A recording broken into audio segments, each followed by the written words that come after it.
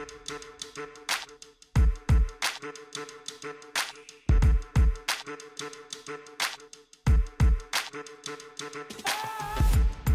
May of 2009, 3rd Squadron 61st Cavalry Regiment deployed to Nuristan, Afghanistan, a small eastern province bordering Pakistan. When they arrived, they occupied the most fringe outposts of Regional Command East, several of which were only accessible by a helicopter and then only during the cover of the darkest nights of each month, in order to avoid rocket-propelled grenade attacks against the airframe.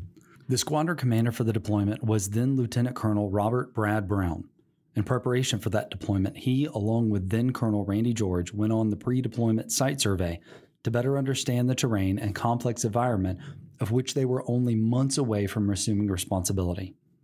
During that trip, they arrived at Combat Outpost Keating, a remote outpost named for Ben Keating, who had died attempting to drive one of the lumbering resupply vehicles down the treacherous road back to the forward operating base. Standing in that base, built in a valley at the base of 3 mountains and backed up by 2 rivers, both men understood there could be no delay in closing that base for the safety of their troopers. Anyone who visited COP Keating knew full well that it was the most tactically indefensible position in which you could ever find yourself. But that wasn't the only conundrum. COP Keating wasn't alone. In order to close it, you would have to close the other 2 outposts in the surrounding area almost simultaneously to ensure that they could provide reinforcing fires for one another. Concurrently, south of the forward operating base, one of the observation posts that Colonel Brown would be assuming responsibility for had recently been completely overrun by the Taliban, who attacked up a mountain as the Afghan National Army abandoned their post, forcing the remaining U.S. troopers to call for a broken arrow, requesting fire on their position as they were being overrun.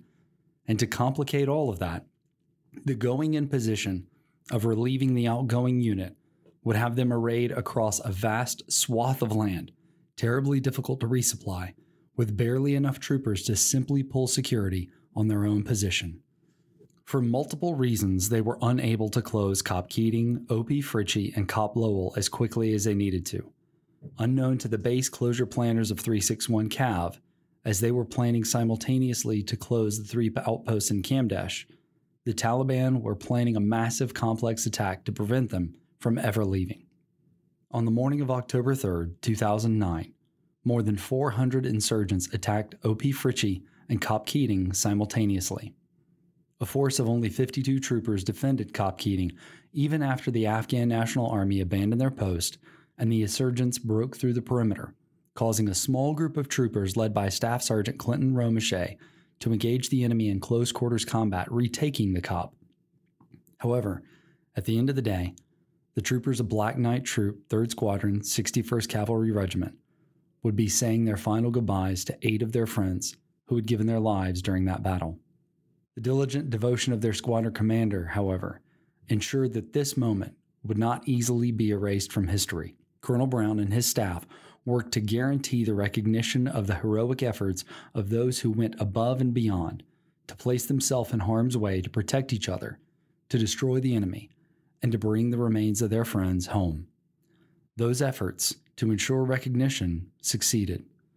What has since become known as the Battle of Kamdesh resulted in the following awards: 2 Medals of Honor for Staff Sergeant Clinton Romeshay and Staff Sergeant Ty Carter, 2 Distinguished Service Crosses for First Lieutenant Andrew Bunderman and Staff Sergeant Justin Gallegos, posthumously awarded, 9 Silver Stars, 18 Bronze Stars with V device for valor, 37 Army Commendation Medals with V device for valor, and 27 Purple Hearts for wounds sustained in combat. Staff Sergeant Romeshay authored the book Red Platoon, and Jake Tapper authored The Outpost, which has since become a major motion picture. The fallout of the battle, including the loss of life, took its toll on everyone involved and amongst others within the squadron. The subsequent investigation held both Colonel George and Lieutenant Colonel Brown responsible, even though the ISAF commander at the time, General Stanley McChrystal, agreed there was nothing more they could have tactically done to prevent the disaster. Lieutenant Colonel Brown, however, still had 8 months left to command his squadron through a deployment in one of the most kinetic provinces in all of Afghanistan. The 2 artillery guns on his forward operating base fired over 6,000 rounds total during their year-long deployment. He had lost 2 troopers before Keating, while sending back home dozens of wounded troopers before and after the battle for Kamdesh. To put it in context, in the first 4 months of his deployment, Colonel Brown's squadron of ragtag cavalrymen were attacked more than 238 times across 7 separate locations. And yet, he persevered with courage, humility, devotion, and determination. It is why those of us who have served with him as the commander for 3rd Squadron, 61st Cavalry Regiment, unabashedly and unquestionably remember him to this day as the best leader we ever served with. As his former chaplain, I can guarantee he's the real deal, and I'm humbled to know him. So without further ado, here's the one and only Brad Brown. Welcome to the Life Giver podcast. This is Corey Weathers. We have been doing a special edition Afghanistan series where I have been attempting to take some of the biggest questions that I feel like everyone has been asking during this whole withdrawal of Afghanistan and everything surrounding that. Like, what are the biggest questions that everybody's asking and trying to process after 2 decades of war there, and try to answer those questions. And so we've worked really hard for this series to not have to do with politics or stating opinions or really doing anything that would polarize our community, really just the deeper underlying questions. And so I knew that as I was thinking about how do I close out the series, how do I, where do we wrap up, right? Because I don't think even things with Afghanistan is going to wrap up anytime soon. But I thought about, like, where are we at now, and what's the biggest question that people are asking? And it's a tough one. It is a doozy, I think. And I don't even know if I've actually put words to what the actual question is, but it has something to do with disappointment. It has something to do with leadership, of what do we do when we are a part of something or even watching something where we feel like something has either gone wrong or there's lots of opinions about that. And then should there be blame, and like just all of those questions of disappointment, even when you're part of something and something ends in a way that you didn't want it to end. So there's lots of questions, and depending on where you're at and where you're coming from, the question shifts, I think. And so when I was thinking about how to end the series, I knew the best person to talk to would be Colonel Brad Brown. We call you still Colonel Brad Brown. He's told me I can call him Brad. I feel very uncomfortable with that, but I'm going to go with it because he's giving me permission. And that's what I was taught by his wife, Susan, when we were with 361 Cav back in 2009. If you listen to the previous episode where Matt had a chance to process his feelings about everything, he shared at the end just a lot of his amazing memories with Brad and Susan. And I'm even going to link to this episode in the supplemental material. I will include, there's a wonderful roundtable conversation that some of the 361 wives had like years ago that I put on the podcast. And they even talk about at that roundtable just how meaningful it was to have the Browns be in command and in leadership during such a very difficult season of our life, and just how much we have just adored them from the beginning. And so I knew that we needed to bring Brad to help us with this last question because, and I'm going to say this part, but you've heard us talk about Keating. You've heard us, if you've read Sacred Spaces or any of the other stories that came out of the Battle of Keating, it was a very difficult deployment. It was a very difficult experience for a lot of families. And absolutely the most difficult for our Gold Star families that went through that. And so in the time that we spent after 361 and after all of that, we were devastated as a community when the investigation concluded and found Colonel Brown and Colonel now General George responsible at the end of the day. And that was devastating for all of us because we felt like it was the wrong call. And whether Brad's going to say that or not, I'm going to say that that's something that we struggled with as a community, that we felt it was the wrong call. And it caused a lot of that disappointment in leadership, disappointment in politics, disappointment in all of it, because it was just messy. And I don't know of another way to describe it other than messy. And I think when I look at the Afghanistan situation, it just feels messy. So I asked Brad if he'd be willing to come on and share his story. And so this is not anything about opinions related to Afghanistan in particular, although Brad, you hold so much information in your head about Afghanistan and policy and strategy and everything, and perhaps you can help us navigate a lot of stuff. But let me just say, welcome to the podcast. Thank you for trusting me with your story. Thank you for being willing to share it. And that's going to be one of my first questions, but I just want to say welcome. Thank you for doing this. Thanks for having me, Corey. It's a pleasure to talk to you, and it's great to see you again. I hope you and Matt are doing well. We are, and we're only an hour and a half from you, so we have great plans to bring our son and convince him to go to Texas A&M, where you guys are.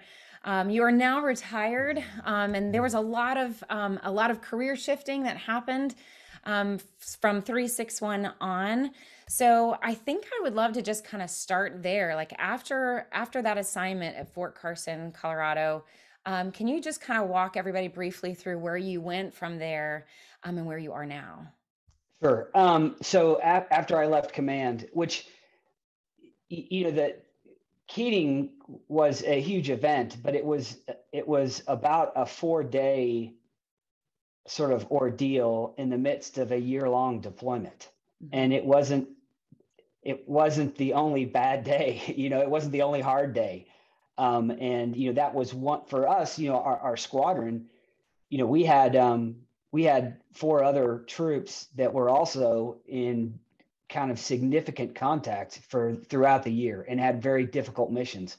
So, one of the things that's sort of different from me from a lot of the focus on Keating is that the scope that we were looking at was so broad, and there were a lot of other things. And, honestly, leading into it, we were tremendously concerned about a lot of places and a lot of the units, and we had lost several soldiers, including a couple that were very near and dear to me before Keating.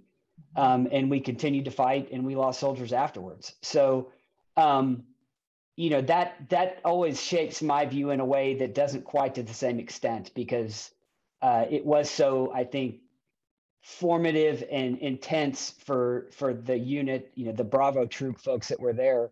But for others that were, it was my 3rd deployment, and I have traumatic days going back to 2004, and including in that one. And certainly Keating may have been the single most impactful day over the course of a career. There's a lot that goes on, and it gives you, I guess, maybe a little bit of perspective, where if you're a family member or you were a soldier that were there that day, that may be the defining day of your life.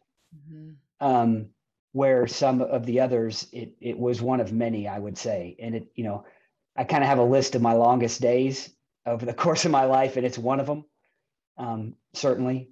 But it's not the only one. And maybe that's a good thing. I don't know. But in any case, after Keating happened in October, we were there until May. Mm-hmm. And when we left and changed command, I was kind of given some options afterwards, and like you kind of do. And the thing I would say is a lot of the mentors and leaders who I'd worked for previously afterwards kind of said, "Hey, what is it that you want to do?" And we knew coming out of that, based off how things went, that whatever kind of you thought the apex of your career was going to be, it's probably not going to be that. Mm-hmm. But what's the right situation? Where do you think you want to be? Where do you want to contribute? Because you've still got a lot of time left in the Army. I was not. I came out of command and was still had a lot of years left in my career.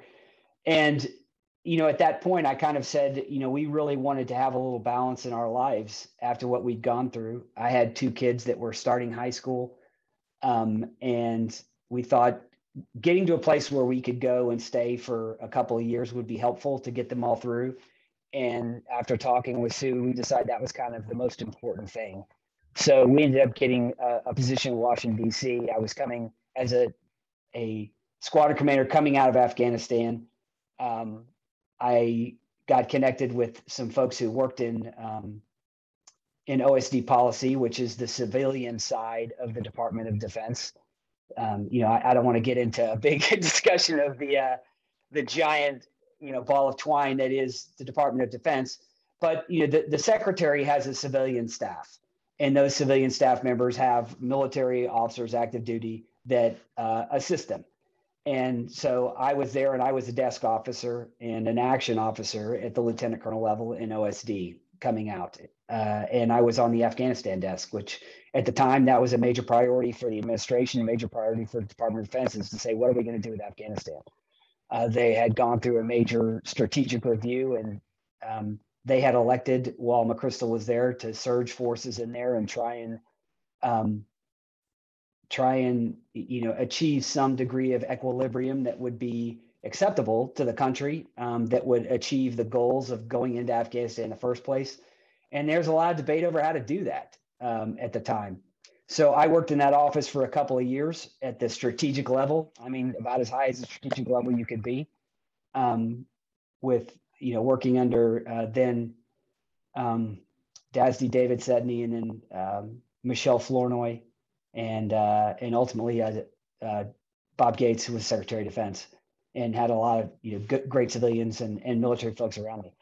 I did that for a couple of years, and I went to the War College at Fort McNair.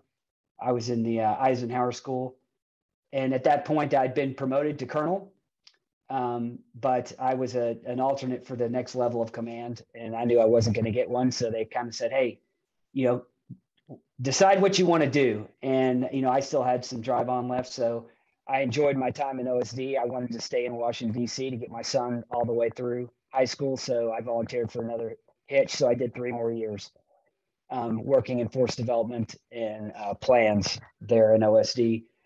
Afterwards, I competed to be the professor of military science at Texas A&M, and was lucky enough to get selected to do that, which was a tremendous honor.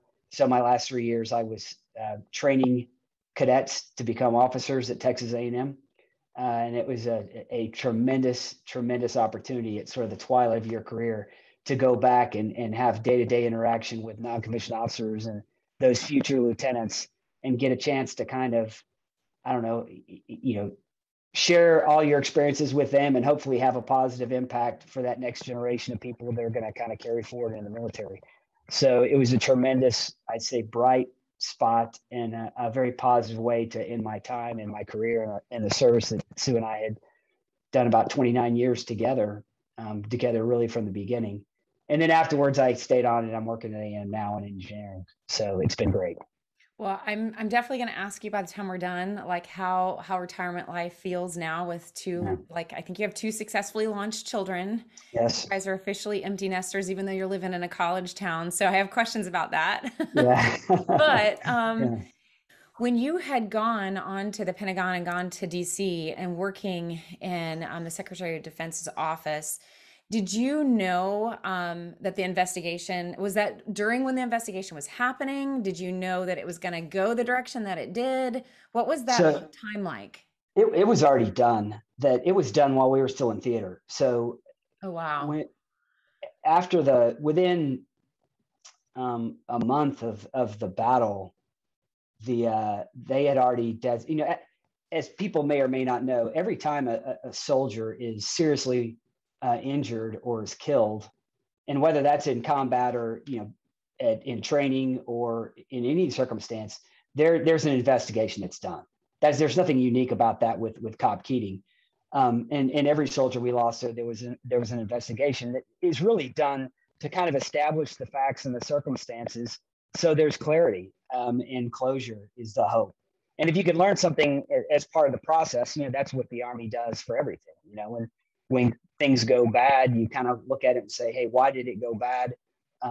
What could have been done to prevent it? But sometimes, especially I think with soldiers who are killed, that it's gather the facts, because, and it's unique in the history of mankind right now, where for the entirety of human existence, young men and women, go off to fight.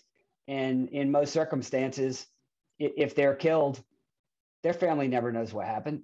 Maybe if they're lucky enough that someone was there who survived, who knew them and cared, might come back and say, hey, this is what happened. I mean, you see that, and I think, it's not uncommon to see in historical discussions. It's like, hey, Billy went off to war and he never came back. And, the last letter I got from him was here. And then we think he died somewhere. And maybe someday you'll find, where he's buried, if you're lucky. In some cases, it's a nameless grave somewhere. And, and I think in the aftermath of Vietnam, the country said, we don't believe in missing in action anymore. We're not going to allow people to die and be gone and not know what happened.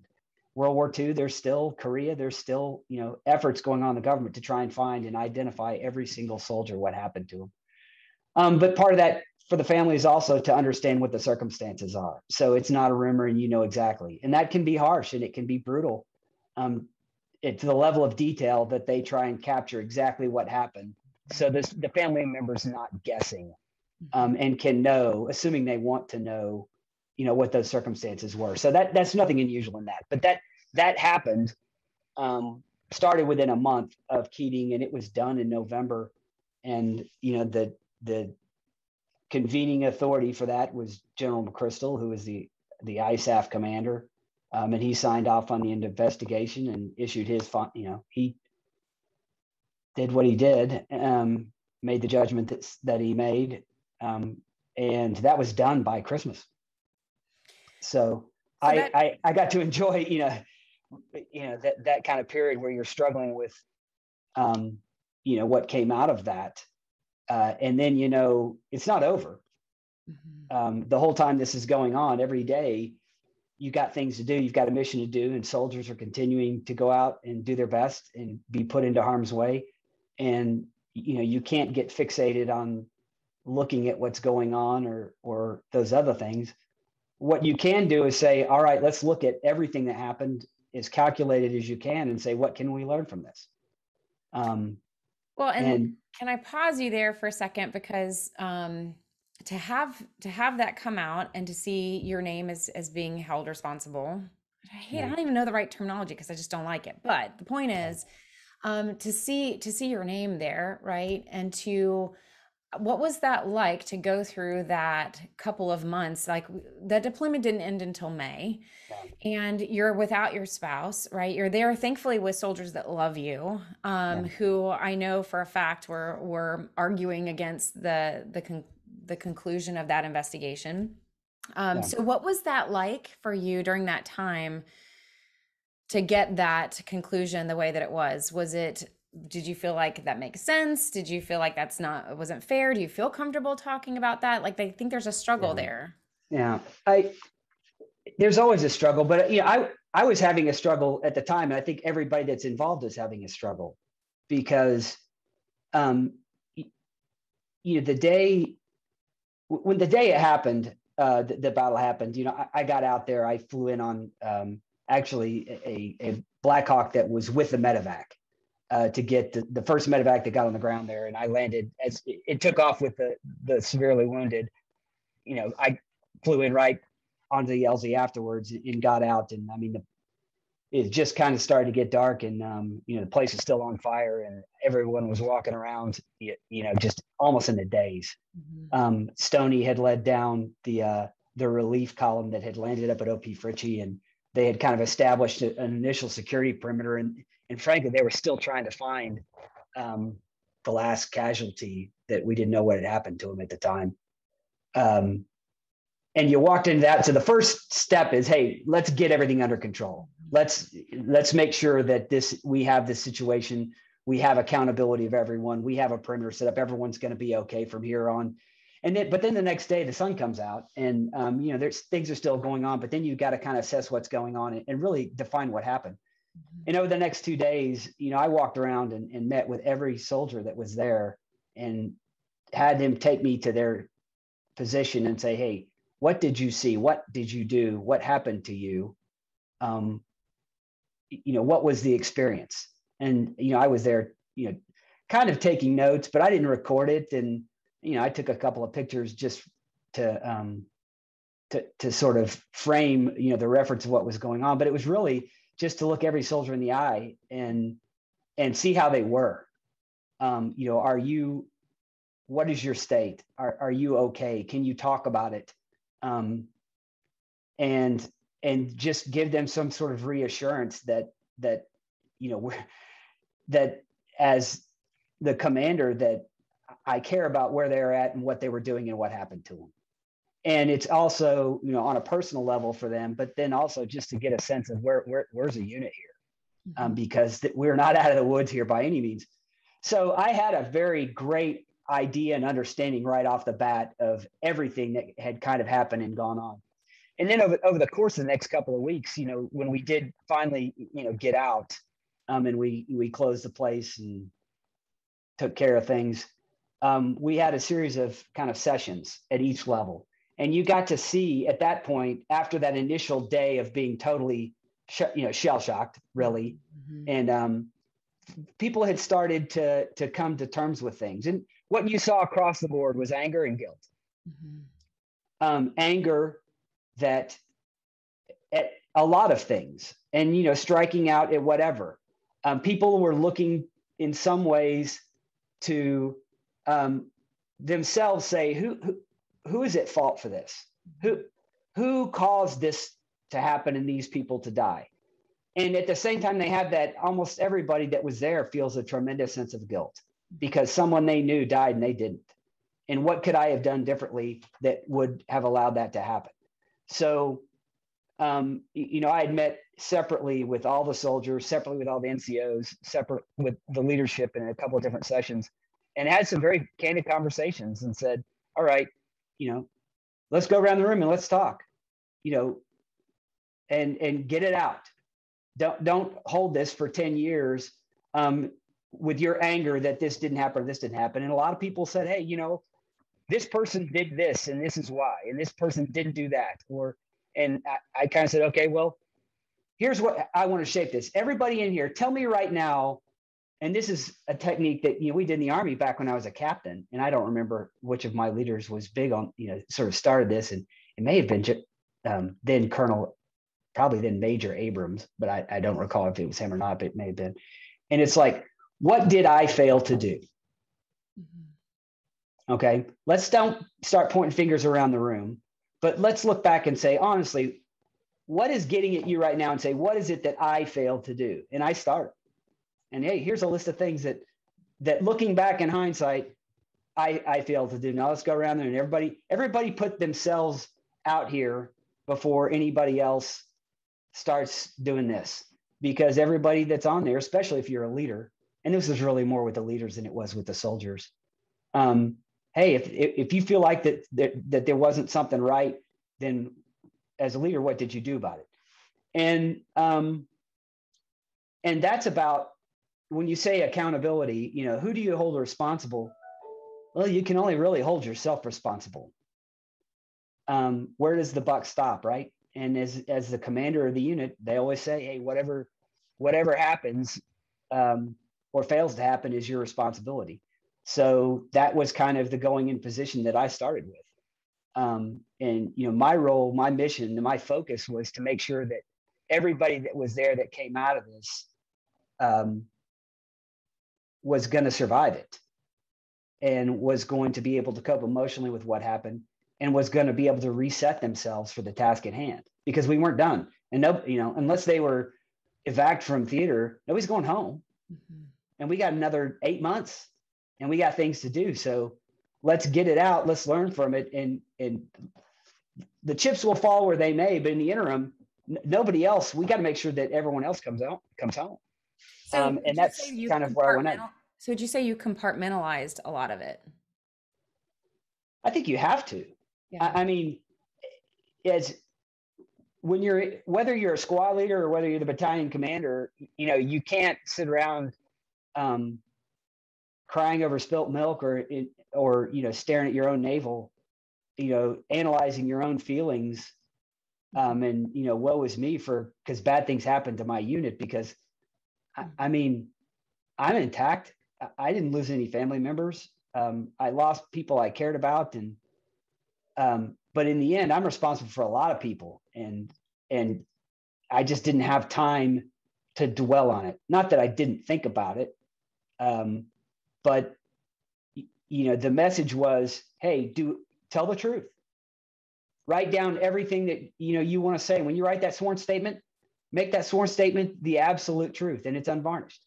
And, I'll say what I think, and everyone says what they think, and let the Army study it, and it'll be what it'll be. And it doesn't matter, because what matters is we can't bring anybody back, but we can certainly try and help keep anybody else from being lost. And, I would say at the time, I'd been in the Army for, I don't remember now, do the math, 18 years. And I'd been surrounded by great leaders. Honestly, I was in great units, and even the ones I didn't like all that much generally knew more than me and had a lot to teach me if I could just get over myself and listen. So I had a lot of faith, honestly, that the Army would do the right thing by us, and they would look at this and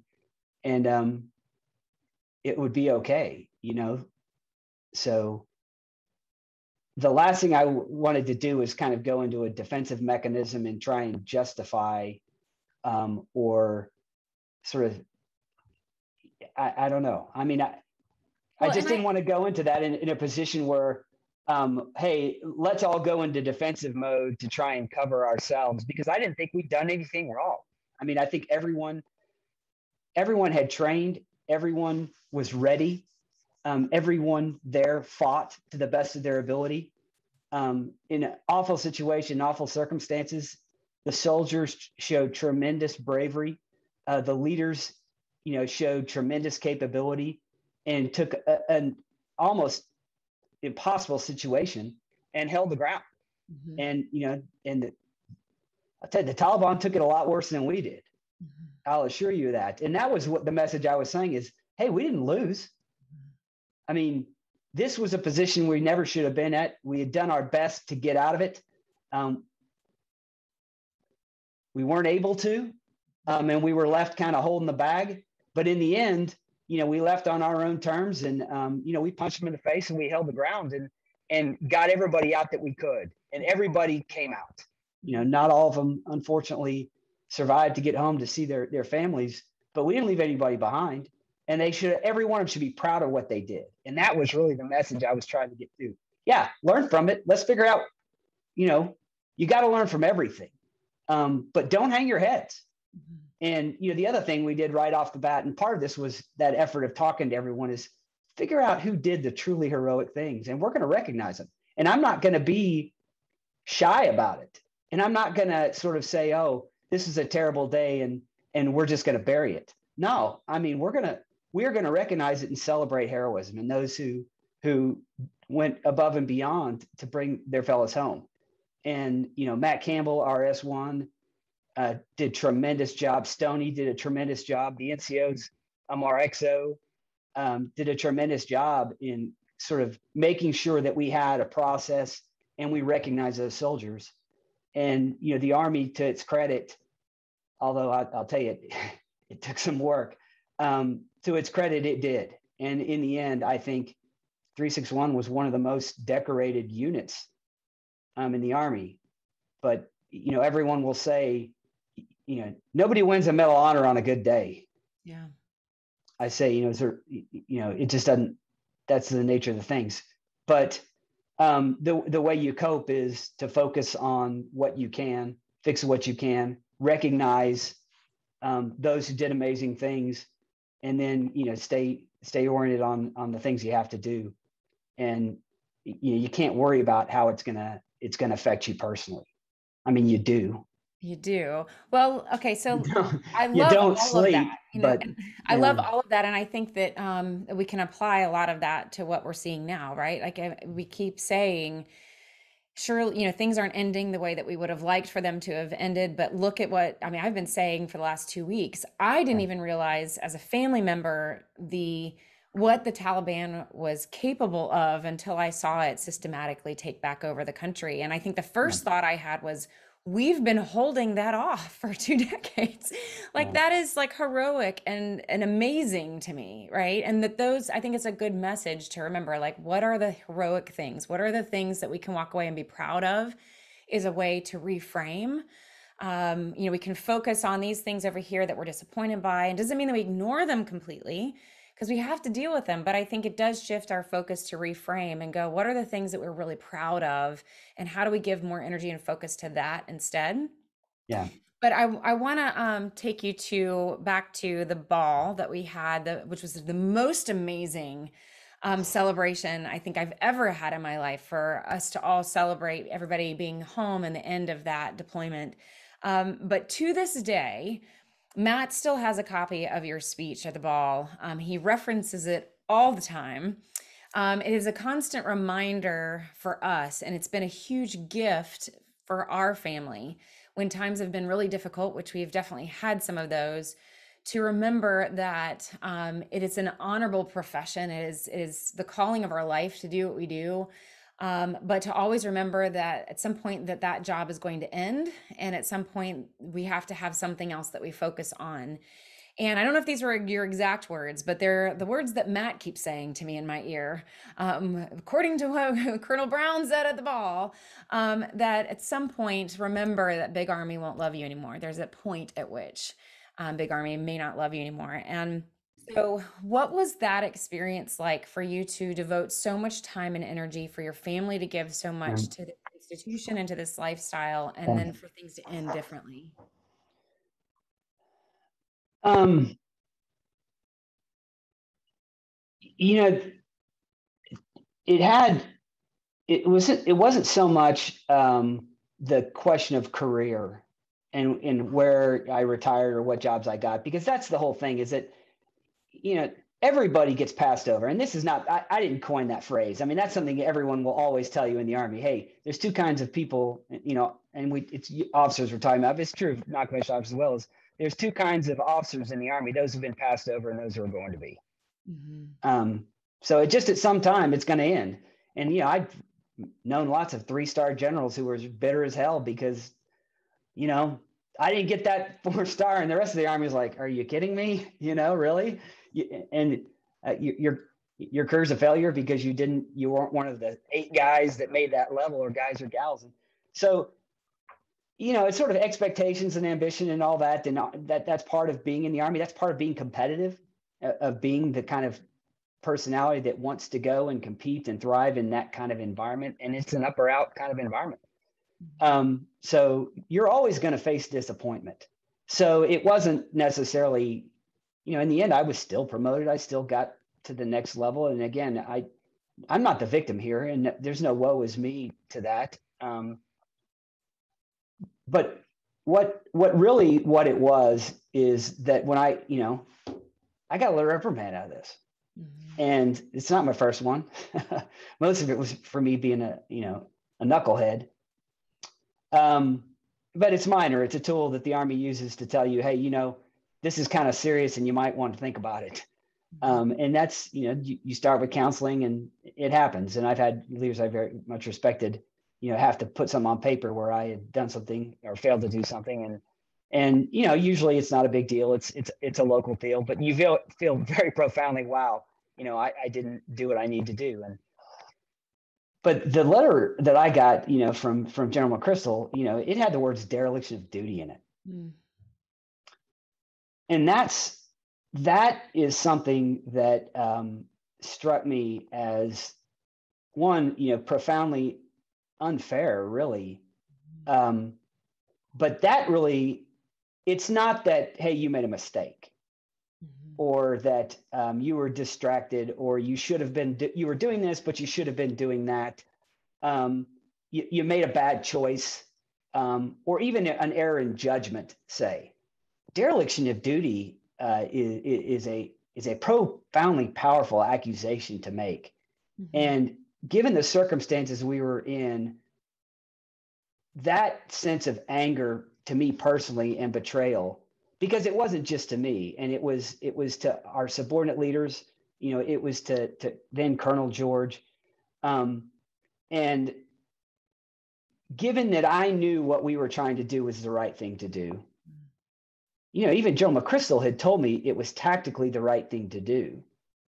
And, we were left in a position where we were in an untenable position. And then this happened. And then to go back through and, kind of take some analysis of, various factors and say, well, this was dereliction of duty. That was so profoundly wrong. And it hurt.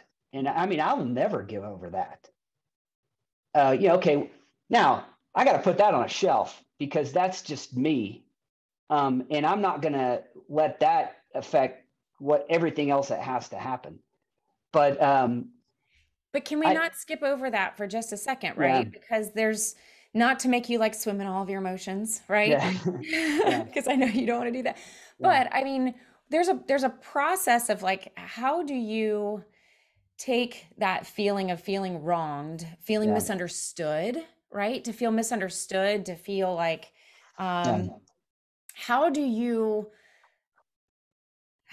go through that process of thinking? And I know you said that's something you'll never fully be able to get over, but what was that process like for you to hear those words and to wrestle with that and deal with your disappointment in that letter and McChrystal writing those words? And well, he wrote them and then he filed it and said, well, I'm not going to put this in your file, so I'm going to tell you that, but then I don't really mean it, and I'm going to put it in the trash can, which that was kind of him to do that. And I think what happened really is that more information came to light after the initial investigation was done by, folks who weren't there and weren't familiar really with what was going on. They were given a list of questions. They answered the questions. They made a recommendation with, not a whole lot of context. And in the end, General McChrystal kind of looked at it holistically, and frankly, a lot of people had been reporting and said, hey, there's more of the story here than what came out in the investigation. So you had people when it first came out, and a lot of people were saying, hey, wait a minute, this isn't right. And this is what was going on. And so right off the bat, there were other people, as I'm kind of, grappling with this, that came out and said, this is wrong. And they were doing the things they were supposed to do. And, General George, absolutely defended us to the end, and said, that this is absolutely wrong, and put himself at, personal and professional jeopardy, to do that. Not everyone in the chain of command did.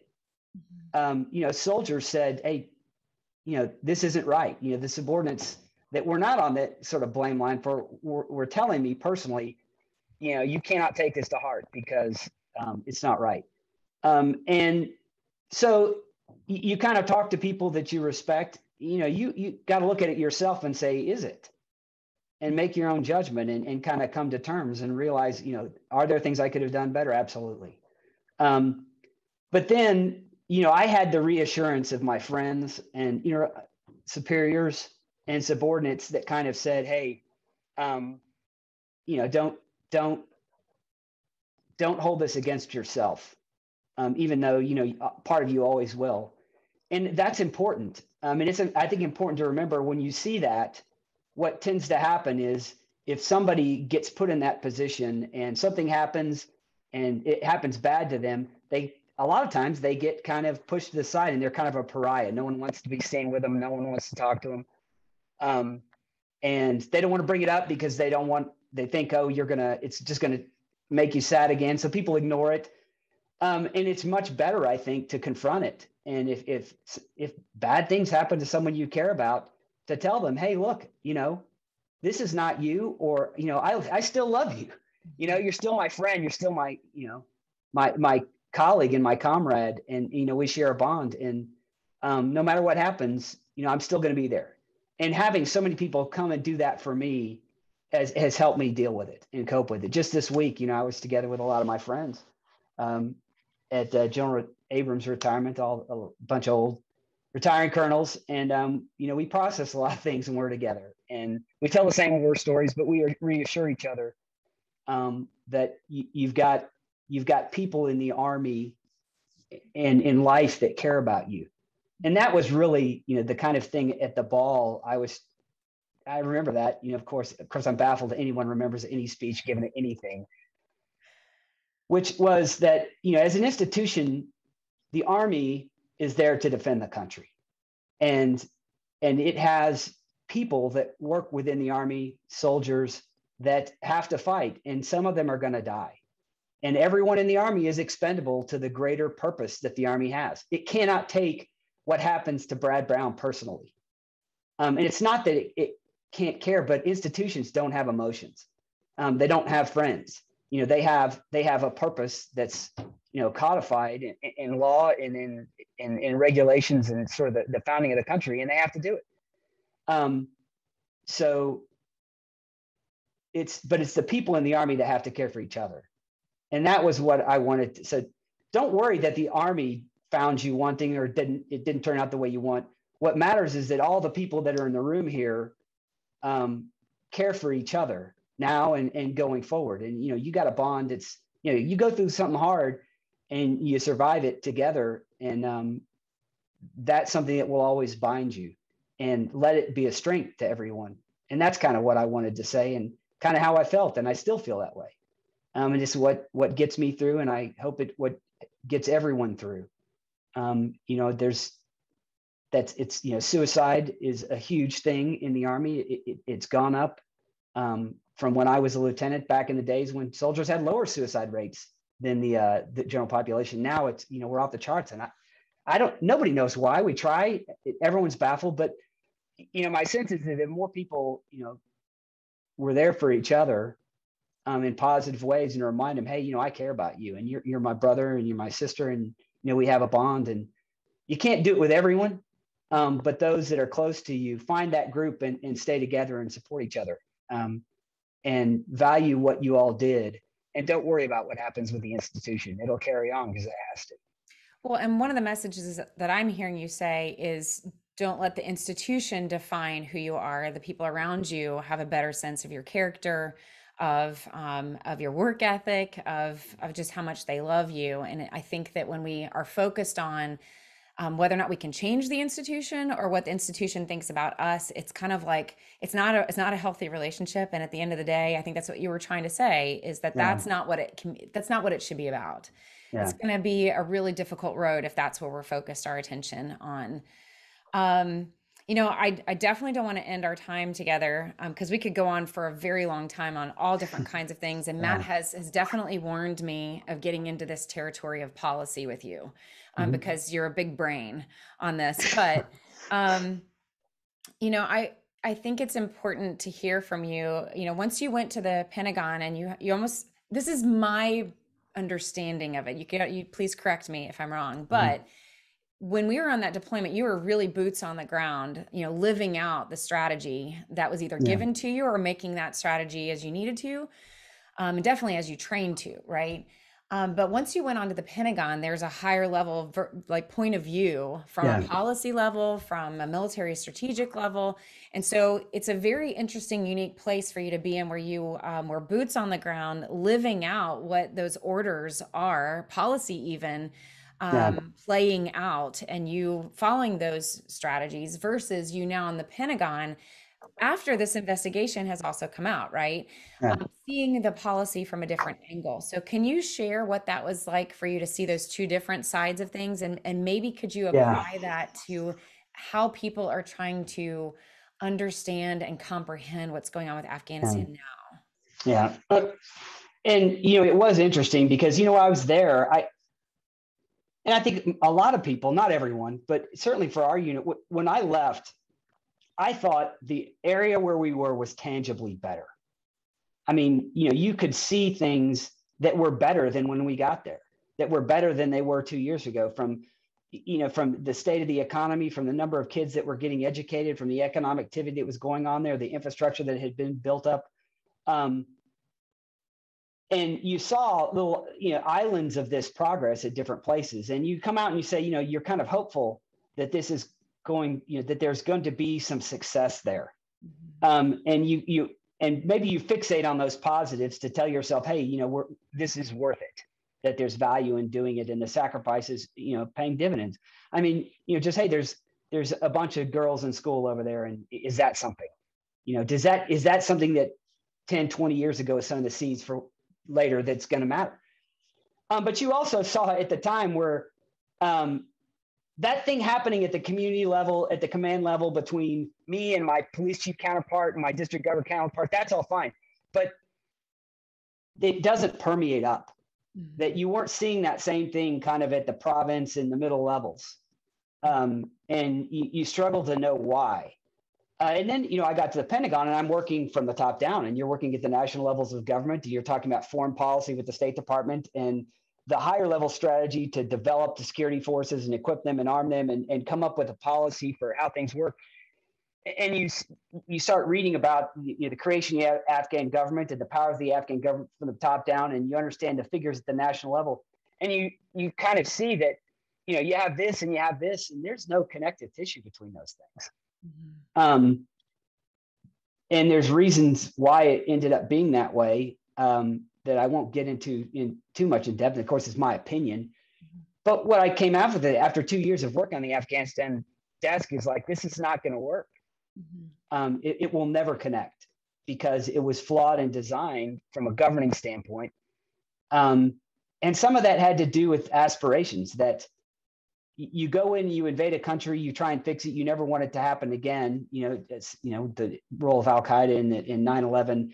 And so you say, well, the way to fix it is you change the fabric that resulted in this happening, and you try and figure out a way to do it. And, there's no map to do that. There's no understanding. But when you're kind of doing it, everyone who's involved gets to put their opinion on the table when you're creating that plan. And you've seen how brutal the Taliban are. You see how the oppression of women. You've seen the issues with human rights, the brutality of people. And hey, well, this should be important. We should have rights for women. We should have education. We should have these things. And you're saying, okay, well, is that achievable within the Joe framework of where Afghanistan is? Well, no one's asking whether it's achievable. This is an aspirational goal. And the aspirations, I think, were never something that could be delivered through military force there. You can make things better at the local level. But when you start saying, does Afghanistan have itself the capability to govern itself like it's Germany? And the answer is no. And it may not for generations. And so I came out of that saying, it's just a matter of time. And the question is how when it breaks, how badly is it going to break, and can it be put back together afterwards? Because it was going to take breaking for everyone to recognize that the structure we have won't function. And I think, the problem with that is no one wanted to admit it.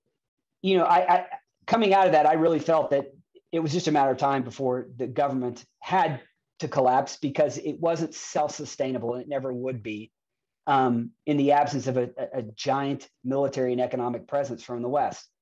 And it's tragic that it happened the way that it did. I haven't talked to anyone kind of my peers and people I know that were there and served there that thought we should stay in Afghanistan any longer, because everyone felt that it was really inevitable. And they were happy that, hey, we're out.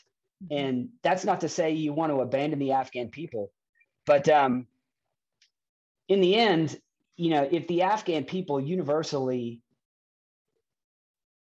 thought and looked at things the same way that we did, there would be a Taliban, but they don't. And they're still coming to terms with what it means to be a Muslim, with what it means to be an Afghan, with what it means, your culture and society, what it should be. And the Taliban aren't necessarily that ideologically different than the average Afghan once you get out of that center of Kabul and the Western educated sort of cosmopolitan class in Afghanistan. The bulk of the regular Afghans, hey, they go about their day, and you know what? This person, that person, it's the same to them. And when you see that, why prop this up at cost of lives, at tremendous cost of money? And now you have to figure out how to cope with it in the aftermath. Now, that's not to say that everyone saw the way it ended and said it could have been done better. Mm-hmm. That it didn't have to be as chaotic as it was and as catastrophic as it was. And that's where now the finger pointing will start. And, the justification memoirs will come out, the backbiting, and eventually more of the facts will be understood of who decided to do what and why. And, the military leadership is in a very difficult position. They have to do their own analysis to say what what do I own about this? What did I fail to do? What could I have done differently to make this go down in a different way? I mean, we weren't. Well, can you But describe? let me just, yeah, please. just to finish the thought on that. But the same as where me as a commander, I was not going to go to the Washington Post, in person and say that, hey, this is someone else's fault. Mm-hmm. The chairman of the Joint Chiefs of Staff can't come out and say, you know what, hey, we got handed policy constraints that were unworkable to do this in good order. And we came up with a plan that, hey, was kind of a Hail Mary and we hoped it might work, but hey, this was a constraint. He can't say that. He would never say that. No senior military leader is going to come out and blame civilian officials, even if the civilian officials are not saying they deserve the blame. But even if they were, you're not going to get that. So those who are saying, I demand accountability of the military leadership to come out and throw someone under the bus, that's not how the system works. And that's not how the military serves our country or its elected officials. That the ballot box holds elected officials accountable. And then, the military leaders are accountable to civilians and their superiors. And over time, the truth will come out and, we'll see who made what decisions where, and, hopefully learn from it. Well, and can you that's all you can do. Can you share what that's exactly what I was going to ask you anyway. So I'm so glad that you took it there. Yeah. Can you share what that's like to be a leader and to carry that burden of responsibility? Yeah. Well, I mean, I've talked to some of them lately, and in some cases that there's some seething about it, that that people you kind of want to get out and say your opinion of, hey, this is my take on this, and you can't. But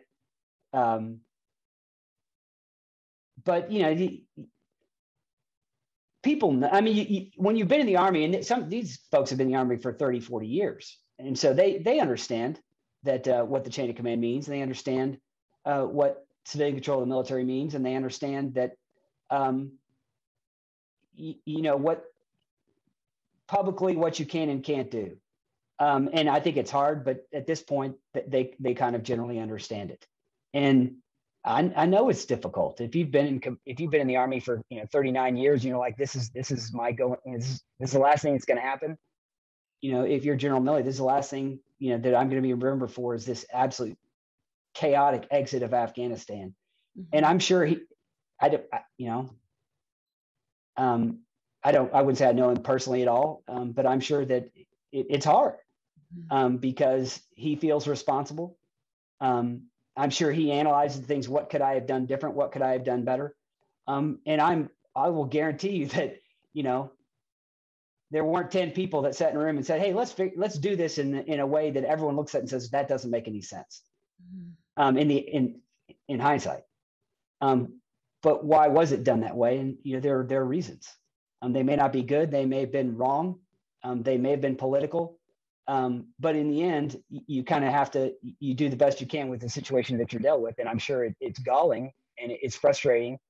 But guess what? That's when you're a senior leader, that's the responsibilities that you signed up for.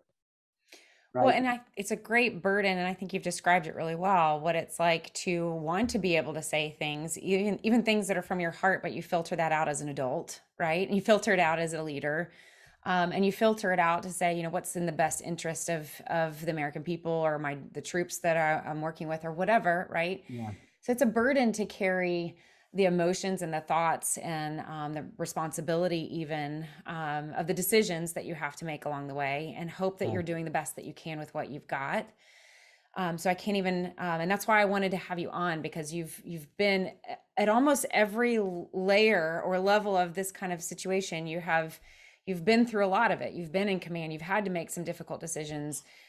You've had to be a part of an investigation. You've had, reports come out of people pointing fingers, and it also pointing fingers in a way that was really hurtful too. And then what do you do with that? And then I know you've taken a long time before you shared some of your feelings about that. What would you say to a leader, let's say a military leader, who is carrying that responsibility, and they're carrying a lot of that burden. And maybe they're listening today, and they're doing the best that they can with whatever level of command or authority that they have. And especially given that we're in a cancel culture, which is just sad, right? We're just, I mean, it's one thing, you've got numerous articles that were published about the findings of Keating, right? And that's painful. It's almost like this public shaming that happens that I cannot even imagine what that's like. And so what would you say maybe to some of the military leaders out there who might be listening, who are carrying that burden of responsibility now that you're on the other side, into retirement, past, not past, like over it, right? But like having some distance from it. The first is, that I would tell them that it's easy to be responsible and accountable when it's easy. So that really is the burden of command and leadership, is that in the end, somebody has to say the buck stops, and it may not be fair. Okay, fine. It's not. But what's your real responsibility? Because your responsibility is not to come out of your job with great career prospects and make it to the next level so you can keep your ambitions alive. That's not what you're commissioned to do. That's not what your oath says. I know it sounds trite to say that. But I think sometimes too many people do. You get lost in your career, and you mouth the words. Do you really mean them? Because in the end, nobody cares. What what rank you retired at, or what your OER says. No one's going to read them. You're never even going to read. Well, I hope you don't read them. But can you look back and say, I did the best I could, and I came out of my experience with my honor intact and my integrity intact. And people, and honor is not something that you can generate for yourself. That has to be given by others. That's a respect that other people are going to look at you and say, that person is honorable. They're worthy of honoring. And in the end, I care a lot less about what the Army thinks about me, or what my terminal rank was, or what my OER say, than I do about the people that work for me and work with me and that were in combat, and say, I wouldn't throw him a life preserver if he was drowning.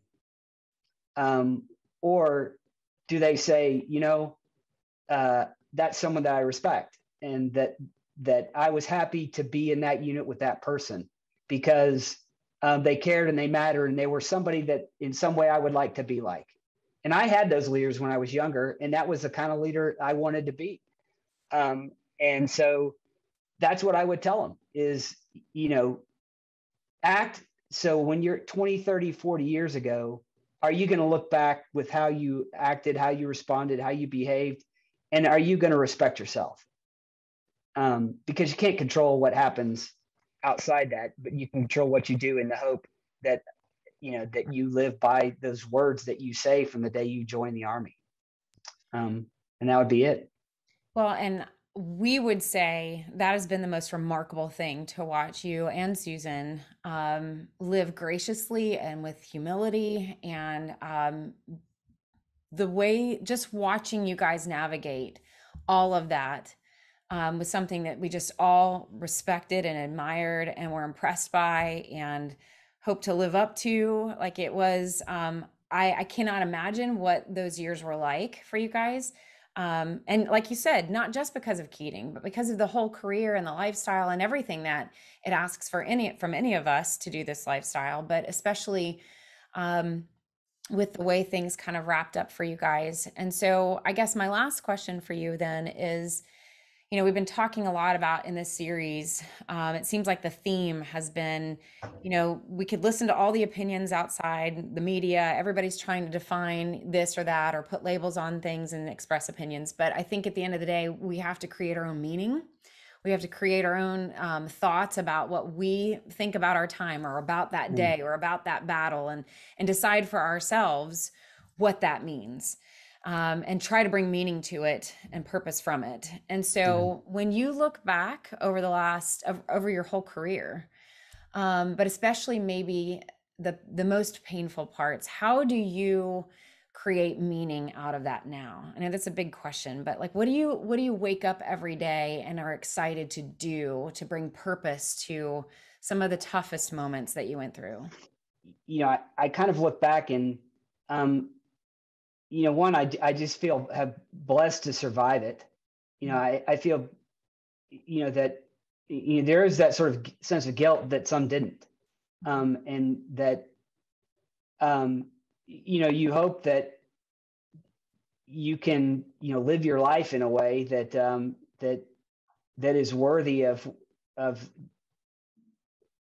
others that were with you and beside you and didn't come back. That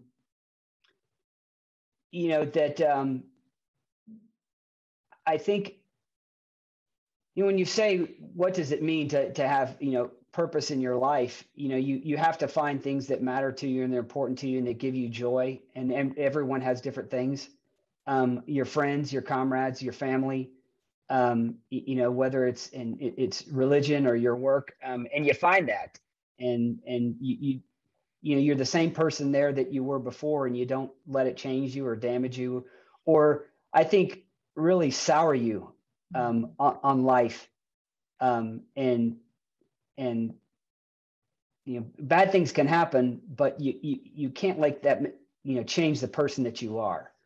And I was trying to think of some kind of analogy about this, and I think of all the people that give time and effort of themselves to help others, and whether they work with disadvantaged children, or if they work with alcoholics or drug addicts or prisoners or people that need help, and that are coming in difficult situations, and they give of themselves and they volunteer and they sacrifice, and and it doesn't work all the time.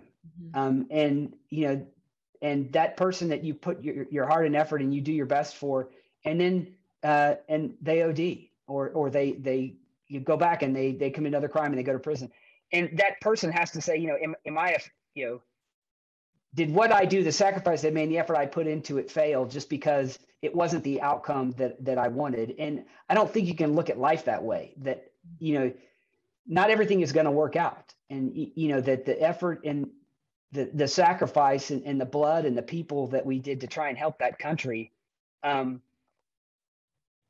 same as I think when people look back at Vietnam and say we fought and so many people died and it was so destructive and damaging to our country, and it wasn't worth it, but was it a waste?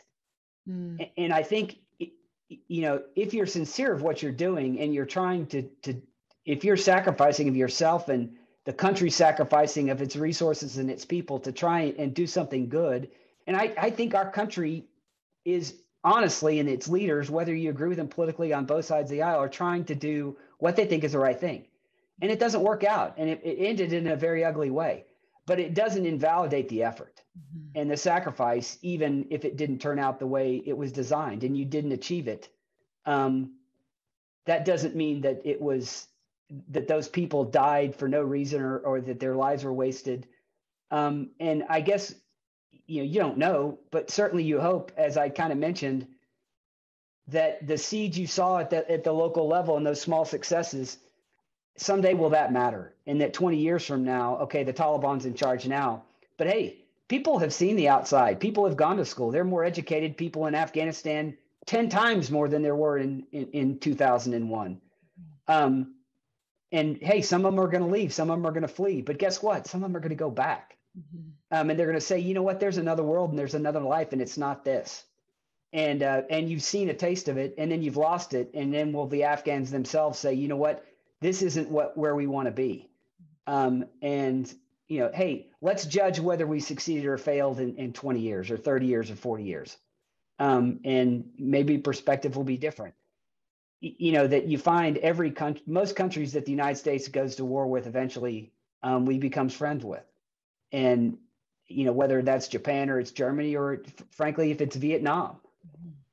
And so maybe even if we have a lot of hubris and we think we can do more than we can, and we have a degree of arrogance or whatever, I think, they also see the true heart in the caring of Americans to say, hey, I'm going to leave my family and go do this and do the best I can. I may do it in a bad way or ham-handedly or violently in a way that may hurt folks, but the intention is there. And it's because people want what we have in the United States, that other people to have it. And I believe in our country, and I believe in its people. And we're in a rough time, and a lot of people think they hate each other, but the fact is we're not as different as we all think we are. And sometimes the small differences are, the fights are most violent. So that's what I hope. That's how I think about what matters and what we did, and the values and the sacrifices. And I hope others will can find something and look at that in a similar perspective that lets them value their loss or just the struggles they've gone through. Thank you for being vulnerable to share your story. And I can tell you that you have raised up an incredible generation of leaders.